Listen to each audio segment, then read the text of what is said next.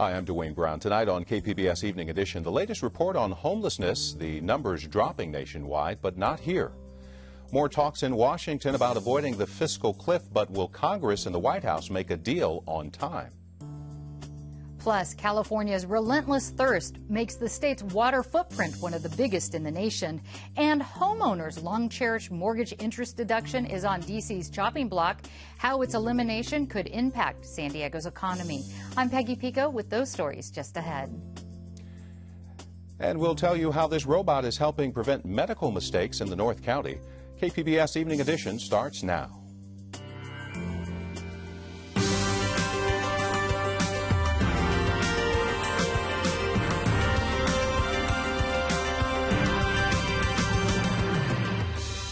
KPBS Evening Edition is made possible by Joan and Erwin Jacobs and by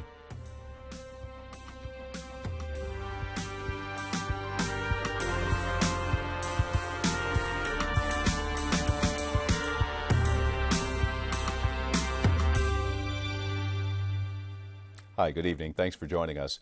A new federal report says San Diego had the third largest homeless population of any metropolitan area this year. The numbers come from a point-in-time count of homeless people in January.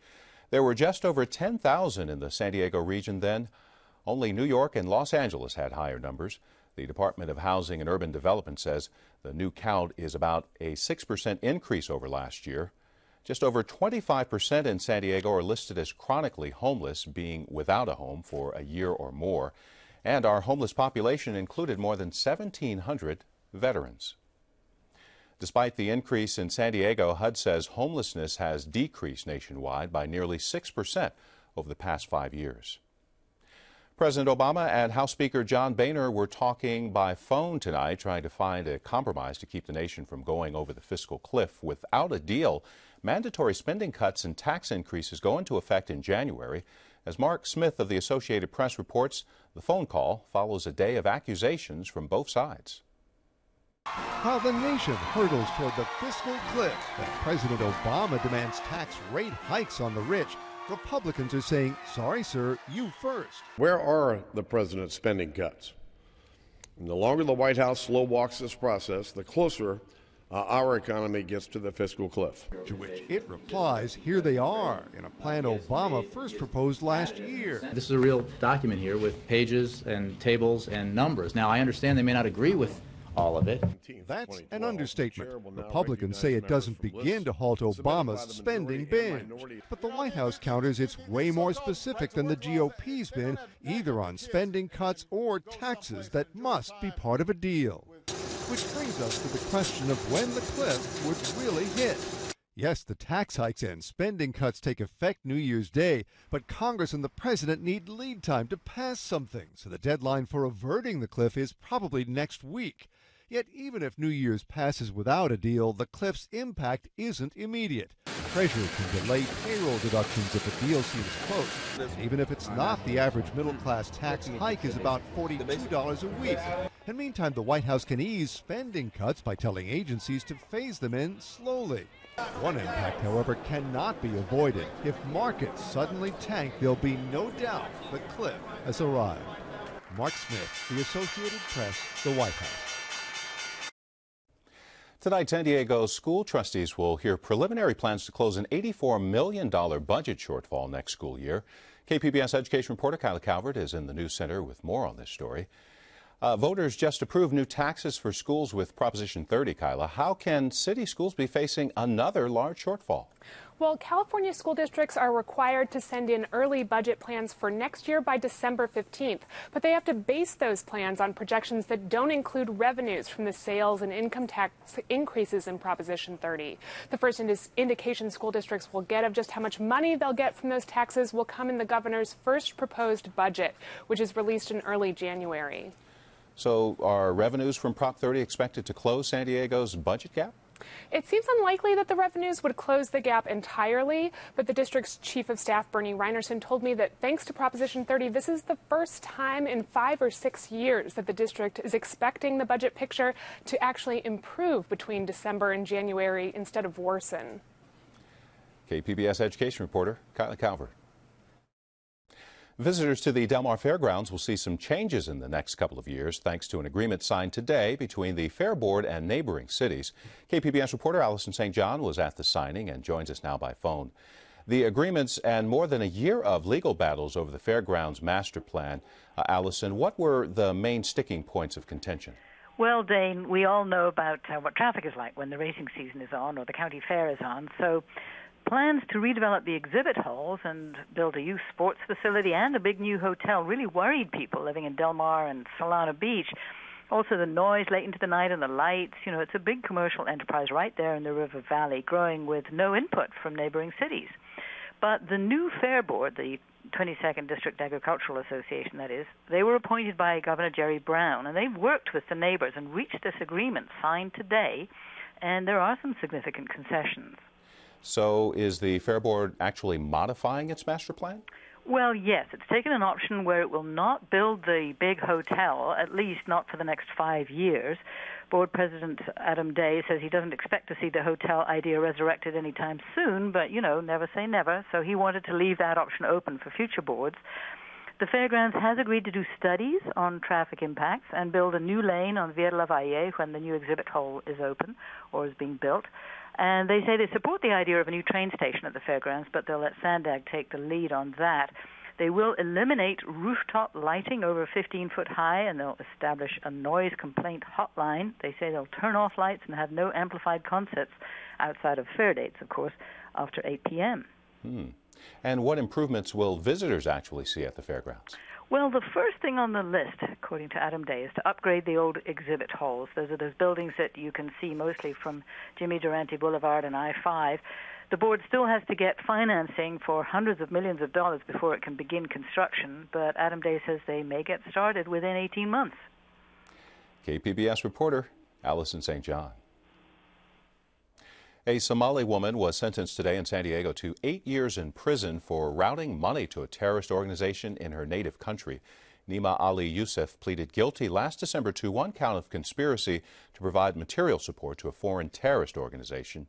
She is one of several people in San Diego linked to al-Shabaab in a federal investigation. San Diego's Orchestra Nova is going out of business. It's filed for Chapter 7 bankruptcy after an impasse in talks with the local musicians union. The orchestra wanted to hire musicians by concert. The union wanted its usual full-season contract.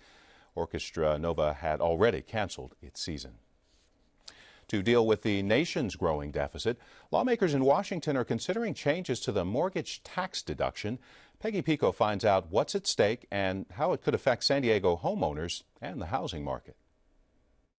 Senator John McCain introduced the idea of changing the long-cherished home mortgage deduction as a way to close tax loopholes and repair the deficit.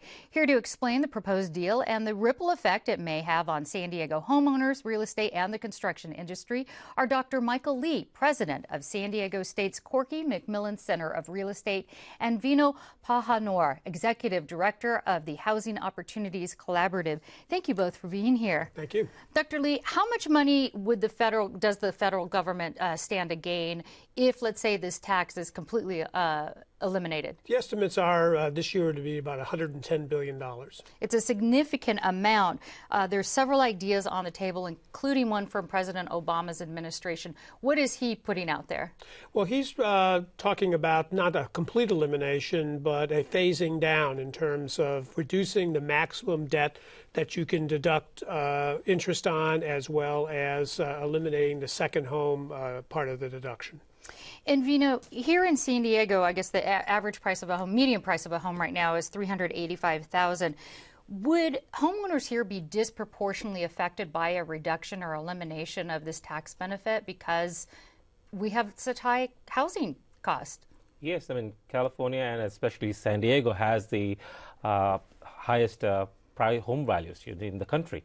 And if the mortgage interest deduction is completely eliminated, homeowners are going to face the issue of what am I going to do with my home, which is underwater. This crisis has brought about the fact that home values that were $500,000 4 years ago or 5 years ago are now like $250,000. So they are sitting on the edge trying to calculate, like, do I stick to this home, make the payments on time, or do I walk away? And these homeowners are going to decide mortgage tax interest deduction is gone, I'm going to make a decision to walk away. Our real estate market here is still recovering. How would this impact as far as your predictions of the real estate market? Would it hurt it? Would it cause a lower home price set value? I mean, yes, it would.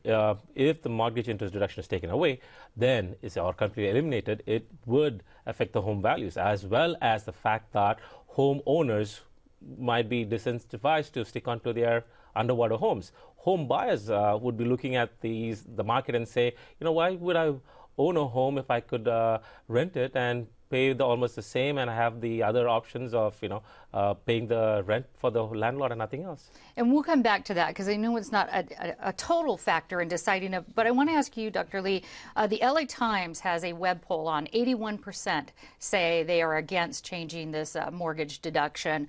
It's a huge amount, and a lot of the commenters said basically they were angry. Why are you going after the middle class again? Why not close tax loopholes with businesses and corporations? Is this unfairly targeting the middle class? If a complete elimination, I think it would impact significantly the middle class. But let's keep in mind that the vast majority of the benefit of this goes to upper income people. That's because they own larger homes, have larger mortgages, and have higher marginal tax rates. So that only half of people with mortgages actually benefit from this, and that benefit is really captured mainly by upper income people. And I wanted to get back, Vino, you were talking about but all this discussion going on, basically the tax interest savings is not perhaps the sole factor when deciding to buy a home? It is not the factor. It's not the magic bullet that makes a home buyer to become a homeowner, but it's one of the factors, because when they do a back-end budget, the home buyer is saying that, hey, the mortgage interest deduction would come in to help me with my daycare costs or my healthcare costs or something like that. So if it is eliminated, it takes away one of the various spokes that allow the home buyer, the prospective home buyer or homeowner, to decide whether they want to be a homeowner or not. It is basically giving the message out there to the community, homeownership is not the American dream. It's something else. What do you think, Dr. Lee, that Washington's going to do with this? Are they going to deal with this right now in light of everything that's going on with the fiscal cliff, or do you think this will be addressed later? I think ultimately it'll be addressed in the medium term. I don't think we're going to see the fiscal cliff be resolved in terms of fundamental tax reform by December 31st. But I do think it's definitely on the table, and I do expect to see changes along the lines of reducing the amount of debt you can deduct against, as well as eliminating the second home. I think those are quite likely. All right, we have a lot more information on our website about this. Thank you both for joining us. Thank you. Thank you.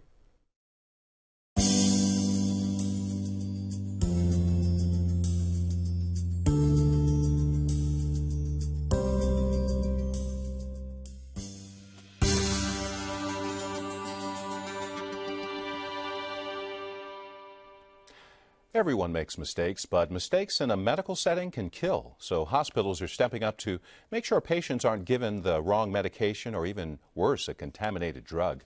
KPBS health reporter Kenny Goldberg takes a look at what San Diego's newest hospital is doing to prevent medical errors. People who work at Escondido's Palomar Medical Center don't wake up in the morning and decide to give someone the wrong drug. But no one's perfect. That's why Dr. Ben Cantor says Palomar computerizes the prescription drug process as much as possible, to ensure that when the doctor orders it, they're ordering the right dosage for the right patient. And then when the nurse gets to the point of giving the medications are all barcoded. So the nurse knows when they pick it up, and the nurse barcodes her own badge, barcodes the patient, barcodes the medication. The system says, yeah, this is the right medication for that patient to be given at this time. Nothing's changed. You've got a green light. You're ready to go. It all starts with a doctor ordering the correct drugs. The computer is key to making sure there are no mistakes in that crucial first step. So let's say you came in with something common like pneumonia. There are standards that every patient who has pneumonia around the United States should be treated in certain ways. We've built those into the system so that when I order pneumonia, a pneumonia power plan for you, it's got all of the standard antibiotics as they're supposed to be prescribed for you, all the tests that need to be done. The computer isn't supposed to allow a doctor to order the wrong medication or the wrong dose, but Dr. Cantor says it could happen. And if I meant to click this square and I click this one instead, I'm going to have the wrong medication potentially picked. However, there's a check on that, and that I can't sign this without again reviewing everything. There's another check built into the system in Palomar's in-house pharmacy. When orders are placed in our computer system from physicians, our pharmacist reviews those orders. They say, yep, it's an appropriate order for this patient based on their age, their weight, their allergy information, if they have any clinical conditions. It's the appropriate drug for them. Then that populates to our box picker. The box picker is basically a warehouse for most of the drugs used in the hospital. Once an order is approved, the box picker dispenses it. A technician prepares the order and a pharmacist checks it again. Only then is it distributed to the patient floor. Most of the drugs Palomar uses are mass-produced by drug companies. But when a doctor wants an antibiotic added to an IV or a special mix of drugs for a surgical patient, pharmacists have to make it themselves. That adds another level of risk. Take the recent case of a specialty pharmacy in Massachusetts that didn't pay enough attention to sterile practices. It's accused of making and distributing contaminated steroid injections earlier this year. The tainted medicine killed 36 people and sickened more than 500 in 18 states. Palomar Hospital custom makes about 500 medications a day. This compounding is done in a special area with restricted access, specially filtered air, and extra levels of sterility. To further reduce the possibility of contamination or human error, the hospital uses a robot called Riva to mix and prepare IV medications. It's a self-contained, sterile compounding machine. The hospital uses Riva to make large quantities of IV products. We can set it to make certain batches of products that we know that we'll use on a routine basis for our patients, and then we can free up our technicians to continue to prepare ready needed products for our patients. The robot allows Palomar to compound more of its own medications, thus reducing the need to buy from specialty vendors. This kind of control helps enhance safety. But all of Palomar's preparations mean little if nurses make a mistake at the end of the process. Upstairs on one of the patient floors, Nurse Pam White gets some medication for a man who has high blood pressure. Before she can give it to him, she has to scan his bracelet. There it goes.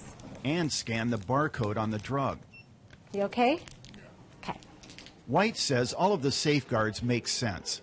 They're great. We didn't like them at first because it was so much of a hassle, but they're wonderful. No mistakes. Palomar nurses distribute about 6,000 medications a day. Kenny Goldberg, KPBS News. A carbon footprint measures the amount of greenhouse gas emission a business or lifestyle creates, and as Peggy Pico explains, there's new research on California's water footprint. The Pacific Institute looked at how much water a typical Californian uses in the ways you might expect, bathing, washing clothes, and drinking. But they also looked at how much water it takes to produce the items we consume. And all of that combined makes up our water footprint. Heather Cooley, co-director of the water program for the Pacific Institute, joins me via Skype. Heather, why did you look at our water footprint in such broad terms? Well, there's growing interest in looking at how everyday activities are connected to water resources globally. And so there's an effort, and it's happening at international level. Businesses are starting to do this. They're starting to think about what their water footprint is. That is, how much water are they using for the products that they consume, and then how much, where that water comes from. How were you able to get an accurate reading of, this measure of our water use? Well, there's a group called the Water Footprint Network that has developed the methodology for calculating water footprints. And so what they've done is they've calculated water intensity factors, that's gallons per ton of product, for different products produced around the world. And we then combined that information with California-specific data and developed those factors. And then we looked at trade data, that is the movement of goods both into and out of California. And with those two numbers, we were basically able to come up with an estimate of the amount of water required to support California. What surprised you most? Well, the surprising findings were the amount of water. So on average, the average Californian uses about 1,500 gallons per day. And again, that's a combination of our direct uses of water in our homes, but also in the water embedded in the products that we're consuming. So that was surprising. It's a very large amount of water. Secondly, California is a net importer of water, meaning we're importing water in the forms of goods and services produced outside of California into the state for consumption here. Right, and we can't control what other states or other countries do for their water use. So what can consumers here do to reduce their water footprint? Well, a lot of our water footprint, our personal water footprint, is driven by agricultural products. And so that's looking at the foods that we're eating, and also the industrial products we're using, phones, cell phones, those sort of things. What we can do on a personal level is reduce the amount of our consumption and shift towards some of the less water intensive products, including moving away from sort of meat and dairy products. Those meat and dairy products tend to be very water intensive. All right, and then how can businesses or policymakers, what would you like to see them do with this research? Well, both businesses and policymakers, and some are already starting to do this, to look at their water footprint, to look at not only the size of it, how many gallons per day, but also look at where their water is coming from. And what that then can start to tell us is how vulnerable are our water, or how vulnerable are our products that we're consuming, how vulnerable are they to water supply constraints in other part of the world. So how would droughts in, for example, the Midwestern United States or in China and Mexico, how would that affect us, and what can we do to try to minimize or mitigate that impact? All right, Heather Cooley with the Pacific Institute, thank you so much for talking with us. And also joining me to talk more about this and put it in context for San Diego is Ann Tart. She's Executive Director of the Equinox Center, a research and policy center based in Encinitas. Ann, thanks for being here. Thank you. So you did a report also that looks specifically at water use in San Diego. What are some of your findings? Well, our report focuses primarily on people's residential water use at home, and some of our findings show that we can be 20 to 30% more efficient with water use in our single-family homes in the region, which means that there's a lot of low-hanging fruit still in terms of outdoor water conservation as well as indoor water conservation. How do you think the Pacific Institute's report could be used and be helpful in San Diego? Well, first of all, it gives consumers more information by which to make more informed decisions, consumers and businesses. I think from the policy perspective, it will also help us think about our connections, for example, to Mexico and how water used in that country actually, and our decisions here about what we consume and what we import, how that can affect water resources in Mexico. I also think at some point we might see a movement like we did with a carbon footprint for labeling of products around how water intense are they, and that could be an interesting movement as well. And in general, there are some programs here to help people make this move, because I believe you said 30% of the water use in San Diego is in outdoors. Yeah, it's higher than that, actually. I think it's around 50%, okay. Yes. And so, yes, there are programs that help people switch over to more efficient irrigation technologies for their landscaping, incentives and rebates for switching over to more efficient clothes washers and toilet technologies and all kinds of other options. All right, so there's help available. Ann Tart with the Equinox Center. Thanks so much for talking with us. Thanks for having me. I'm Judy Woodruff. On the next news hour, the latest on Washington's fiscal negotiations, plus major demonstrations planned in Egypt. That's Tuesday on the PBS NewsHour.